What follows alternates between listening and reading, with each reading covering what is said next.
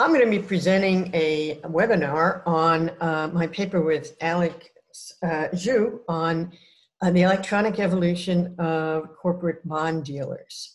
This paper really is looking at the new mechanisms for trading bonds electronically. As is probably well known, most corporates, at least the United States and in many countries, trade in dealer markets. But dealer markets have struggled a bit since the crisis. And so there are a lot of really interesting questions about how well bond markets are doing.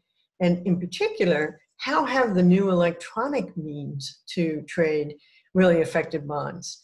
And so in this paper, we have data from the largest electronic platform in the United States called Market Access.